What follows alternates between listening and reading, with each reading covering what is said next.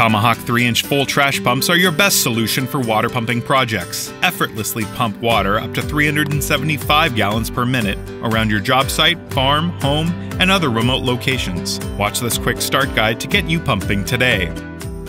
First, make sure the Honda GX240 engine has been filled with 91-octane gasoline and SAE 10W30 4-stroke motor oil. Connect your suction hose to the pump's inlet and your discharge hose to the pump's outlet, securing them tightly. Make sure to plunge the back end of your suction hose and a strainer into the water you plan to pump. Next, unscrew the priming plug on top of the pump to prime it. Priming is necessary to flush water into the pump and create the pressure it needs to begin pumping. Replace the pump's priming plug and secure it tightly. Next, make sure the choke is closed and the fuel switch is on. Then turn the Honda engine's red ignition switch to on. Pull the recoil starter until the engine starts and then open the choke. Keep the engine at idle speed for 3 to 5 minutes. Then, once the engine is warmed up, move the throttle lever to your ideal operating speed.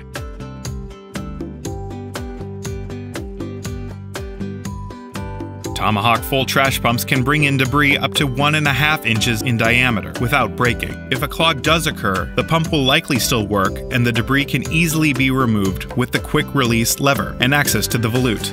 If you wanted to access the inside of the volute and impeller, wait until the engine has completely stopped and cooled down. Then simply unscrew the knob and turn the cover counterclockwise for quick cleaning of debris or pump repair.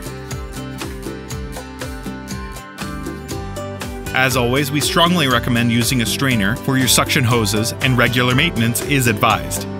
Now that your Tomahawk 3-inch full trash water pump is set up, you can use this pump in dirty water applications such as flooded construction sites, draining pools and ponds, or irrigating fields.